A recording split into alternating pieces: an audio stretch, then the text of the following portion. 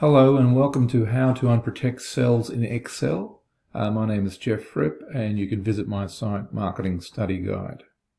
Here is one of the free templates I offer on my sites, and what you'll find is there are gold cells that you can type into and the blue cells are protected. So if you go to type over, you'll get this message.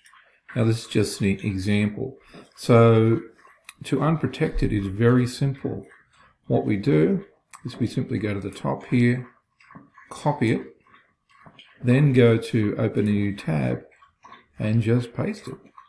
And we have a duplication of it, and I can now, seeing there's a formula there, it is no longer protected. So that's the cell I tried to have a look at, and as you can see, I can now type over the top of that.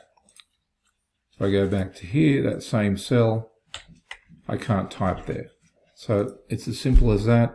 Protection is there to make sure you don't type over formulas by accident, but for some reason if you want to unlock a particular sheet, this system works very quickly. The only proviso limitation on it is that if this sheet is interconnected to another sheet, you're renaming the sheet so those formulas will not carry across.